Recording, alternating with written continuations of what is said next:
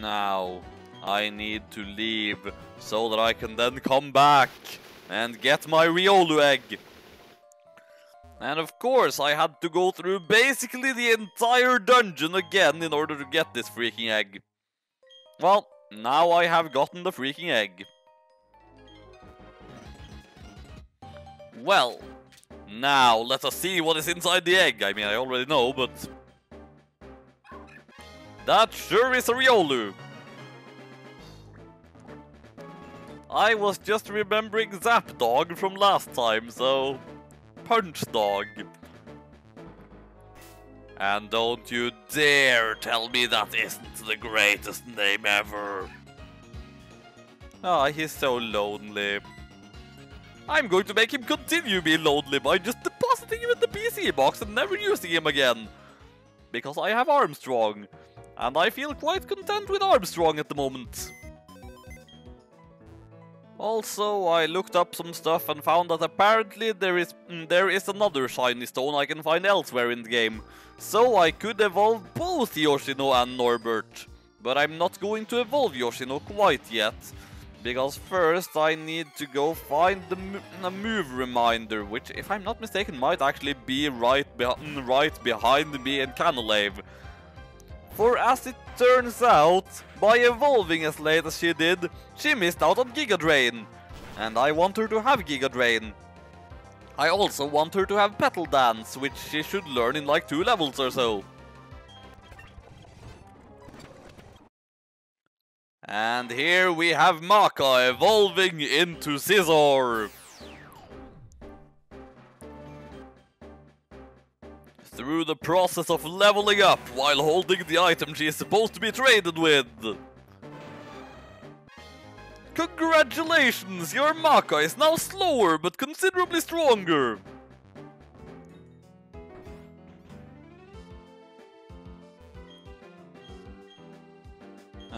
No, that is not the move reminder. That is the opposite of the move reminder. Meh. I mean, I'm late enough into the game that the move reminder should be available somewhere, right? Sailor Eldritch's house. That's an ominous name if I ever heard one.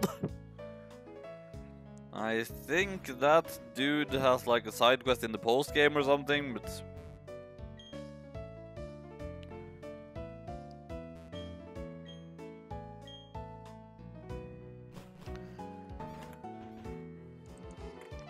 Okay, I looked it up.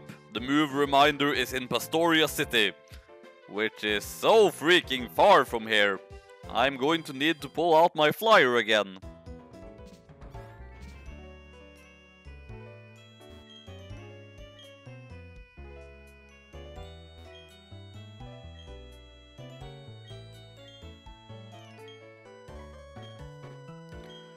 Good, I have a heart scale. So in that case I can presumably give Yoshino Giga Drain again. Again, I say, I mean she never had it before. But she should have it, because it's objectively better than Mega Drain.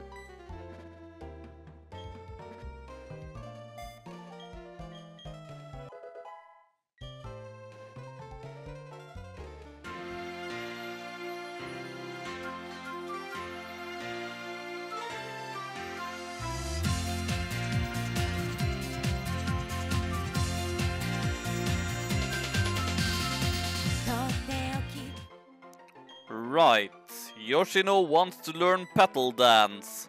I suppose I'll just get rid of Ingrain then. Oh, Ingrain means I can't switch Yoshino out, well then definitely getting rid of it. And then after that, there really isn't anything else for her to learn that would be worthwhile, so now I might as well evolve her, now that I know that I can still evolve Norbert afterwards.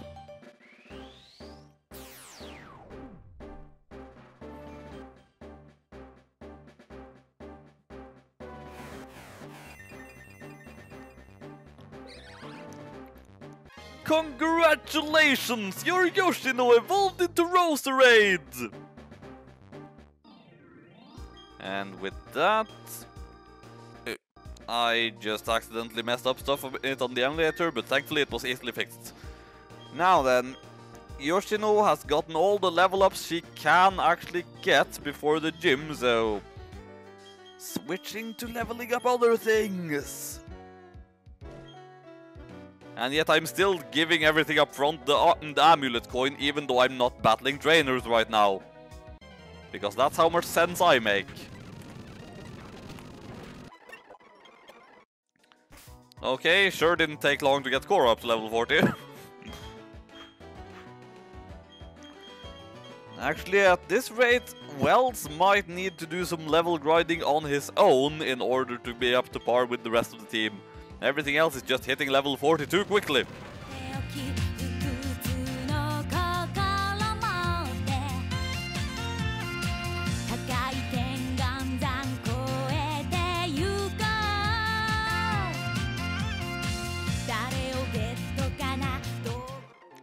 And now it is time for Wells to evolve!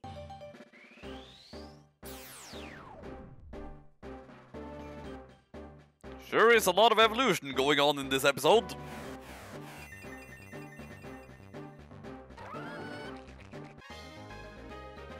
Congratulations! Your Wells evolved into Gastrodon! And with that, I suppose he would be capable of level grinding on his own, but I still feel like using other Pokemon to level grind for him, because I mean, I still can. He is not yet at the point where he is guaranteed to be able to handle everything here on his own.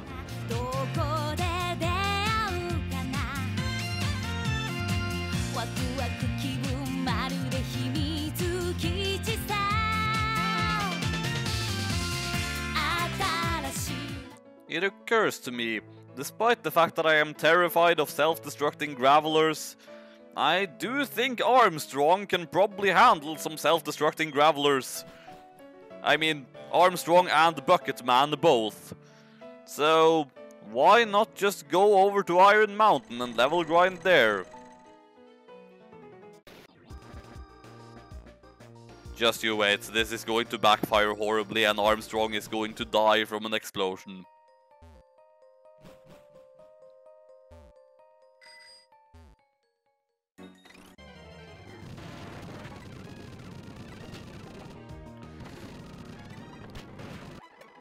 Armstrong was not able to one-shot that Graveler. Suddenly I have second thoughts about this. Bucketman, on the other hand, should be perfectly capable of one-shotting a Graveler. And even if he doesn't, his defense should be enough to even survive an explosion.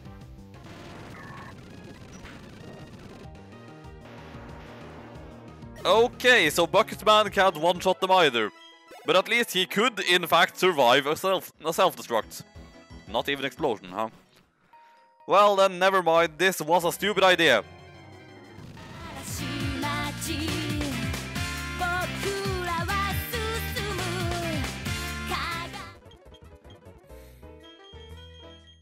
So it occurred to me, I am pretty sure that Wells can learn Ice Beam. And I mean, I have the coins for it, so why not teach him Ice Beam? I do believe I was lamenting earlier the lack of a special ice move, so why not give him a special ice move, if he can learn it? He can learn it. Awesome. And so can Korra, but again, Korra! Special moves! Dumb freaking idea!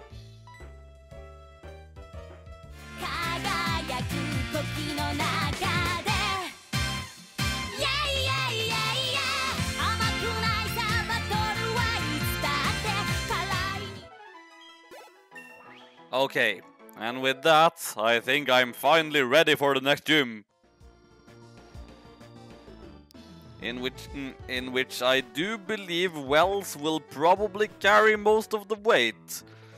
Because it's a steel type gym, and I mean, I could also use Korra, but I'm pretty sure the leader has a Magneton. Korra is not a good choice against a Magneton!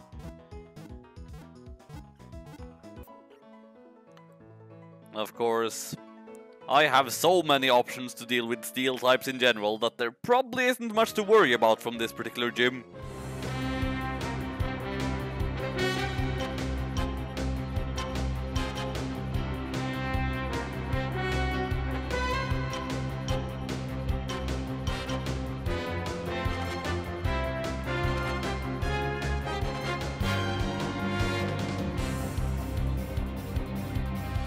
Alright, and here we are at the gym leader. Now, do I want to lead with Wells or do I want to lead with Armstrong, who is currently leading the party? Armstrong will probably be fine. Ah, that's Orberg's gym badge. I see. You defeated my son. But that's no surprise, he still has much to learn. In place of my son Roark, I, Byron, will take your challenge.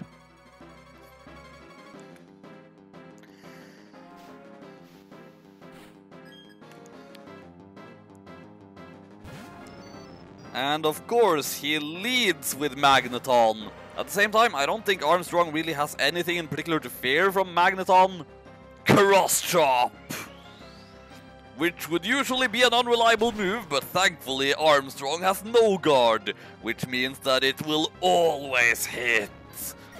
On the downside, it also means that opponents' moves will always hit him, but meh.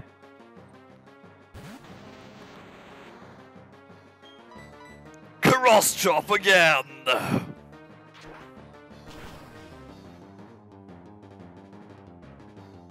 Well, that did not one-shot. On the other hand, I do believe that the next move will take it out.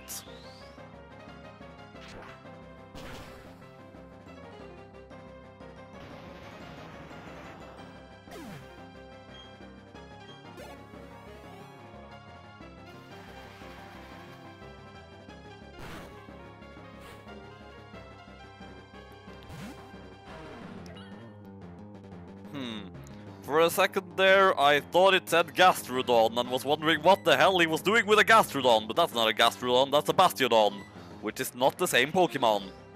Not the same at all.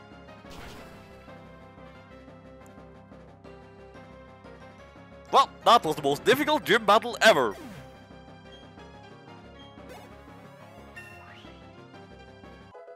I said I wanted Wells to do the heavy lifting, and then Armstrong sitting soloed the gym leader. My sturdy Pokemon defeated. You were strong enough to take down my prized team of Pokemon. In recognition of that power, I give you this, the Mind Badge.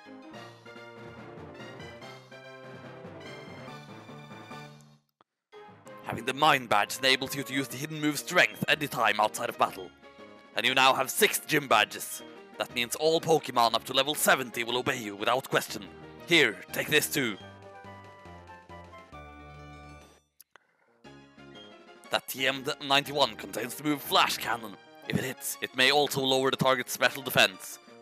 Ugh, reminds me of my previous run again, where I had a Magnemite who died in this very battle, and then I got Flash Cannon, which I had been thinking of teaching to it. In any case, the idea was that I was supposed to end the previous episode with that gym battle, but then of course the previous episode ended up having way too much footage for that to actually happen, so instead that lead into the final narration happened in the middle of the episode, and I had to cut the final narration that I actually did record. Well, time for more plot exposition, I suppose.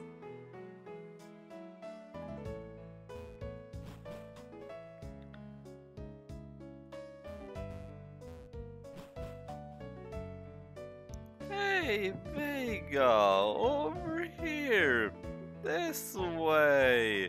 Okay, but if you're going to talk a lot in this cutscene, I'm not voicing you. Oh, he isn't.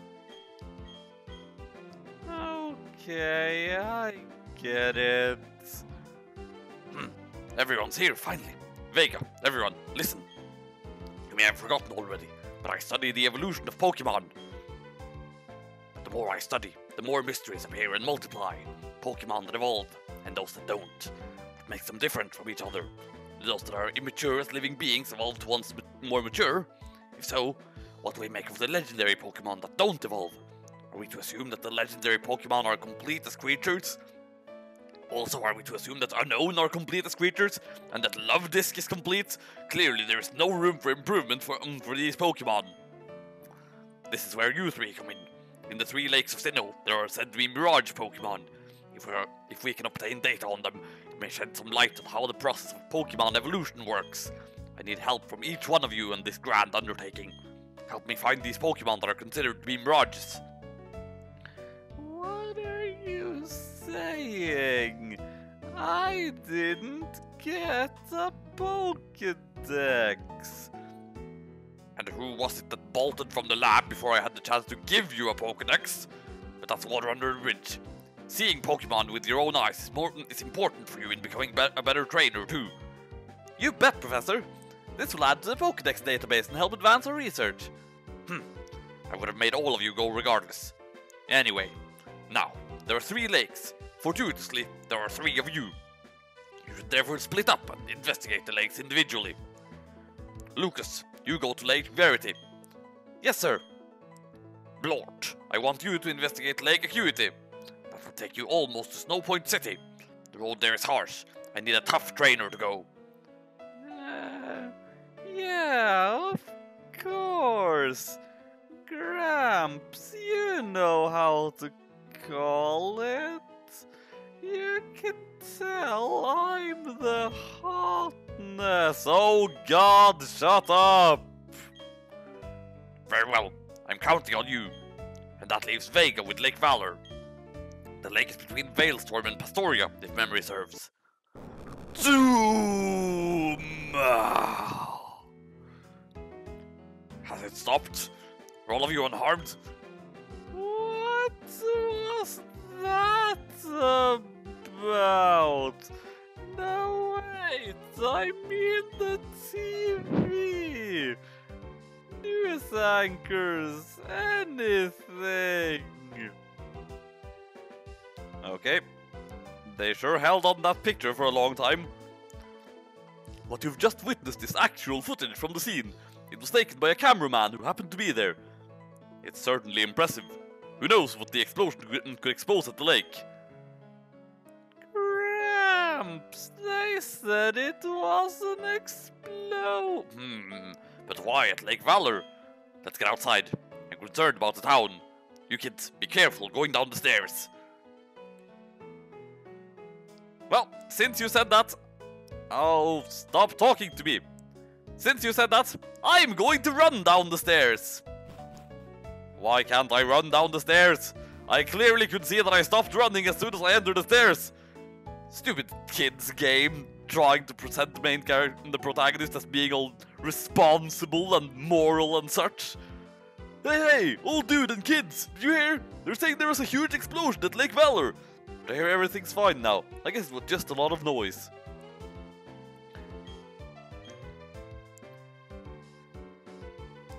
Well, it is now time for me to do some story stuff. Although I think I'm going to have to switch Armstrong out of the front of the party because, well, the next level limit isn't that far off, so I should probably refrain from using Armstrong and Wells at the moment, unless absolutely necessary.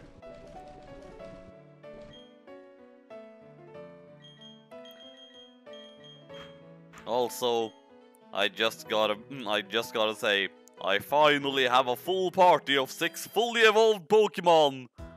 It is so beautiful. So in order to underline the incredible urgency of the situation going on right now, I decided I was not going to take out John Smith and fly to the lakefront. Instead, I went the entire way on foot. Clearly, that was a logical thing to do in this urgent situation. And here we are.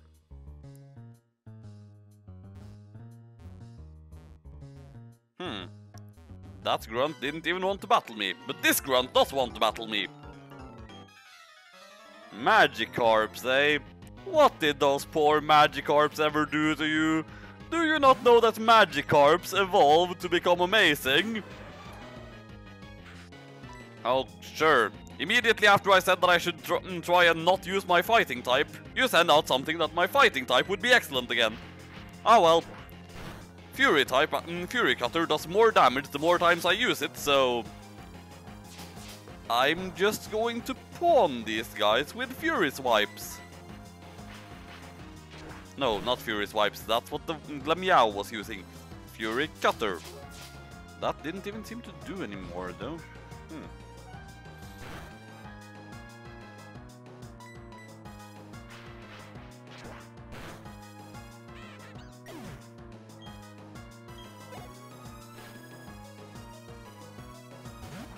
I was about to complain that then you sent out something that Fury Cutter would be not very effective against, but then again it's dark flying, so Fury Cutter will in fact be neutral.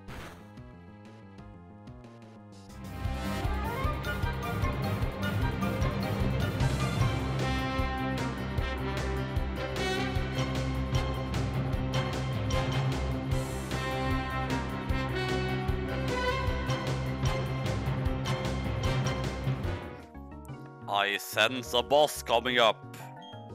The mission is proceeding without a hitch. The boss should be pleased. Everything is for everyone and for the good of Team Galactic. I recognize your face. You're the child who raided the Team Galactic building in Eterna. Jupiter should be ashamed of herself being beaten by a child. But anything and anyone that opposes Team Galactic must be crushed. Even the very thought of opposition will not be tolerated. On that we can agree. Only replace Team Galactic with Team Your House is on Fire and we are completely on the same page.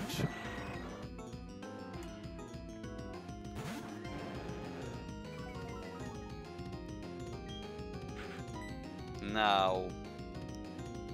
yeah, Ice Fang. I mean, less than perfect accuracy, but still close enough to perfect accuracy that... oh, come on! Do you not know that Gyarados is amazing? How could you not be one-shotted by the amazing Gyarados' amazing move?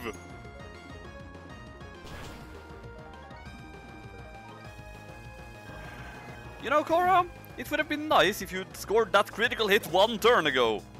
Of course, then I would have been left thinking that it didn't actually matter. It's most likely going to have Levitate, so... Aqua Tail, I think, will deal neutral damage. Aqua Tail did indeed deal neutral damage. Oh dear, oh, but then again, Bronzor has terrible offensive stats. Yep, for being super effective, that did practically nothing at all. After this, though, I should at least heal Korra up, I suppose.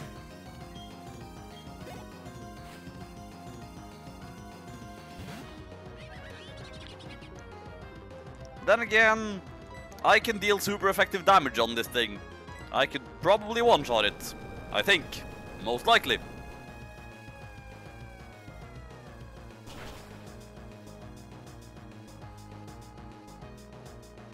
Ah, double, ah.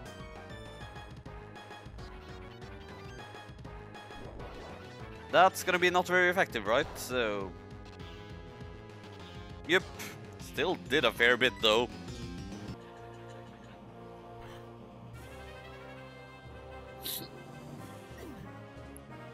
Okay, that was the worst thing that could possibly happen. You know, in my previous game, I relied so much on Korra that, like, in the post-game, she died eventually, and I decided right there and then that the run was over. In this case, I suppose I wouldn't go that far, but...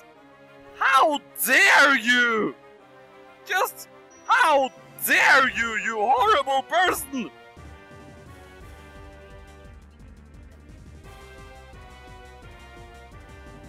So, basically now all of my early game team leaders are gone. That's just... excuse me, I just got... I can't even form a coherent sentence right now. Never mind the coherent sentence I'm forming right now. The one Pokemon I depended on the most. The one Pokemon whom I genuinely thought would carry me to the very end of the journey. But unfortunately, I was wrong. Goodbye, Korra. Truly, you shall be missed. I close my eyes and I can see the day we met. Just one moment and I knew you're my best friend. Do anything for you. We've gone so far and done so much, and I feel like we've always been together, right by my side through thick and thin.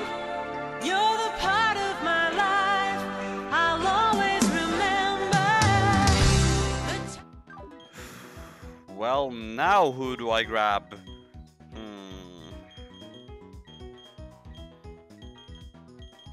I suppose Ozai would be filling a niche that is currently completely unfilled.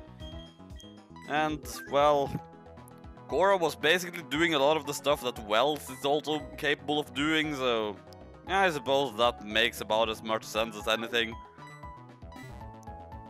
Still, F! Of all the worst things that could happen, this is the worst possible thing. Will Vega be able to recover from this terrible loss of terribleness? Find out next time.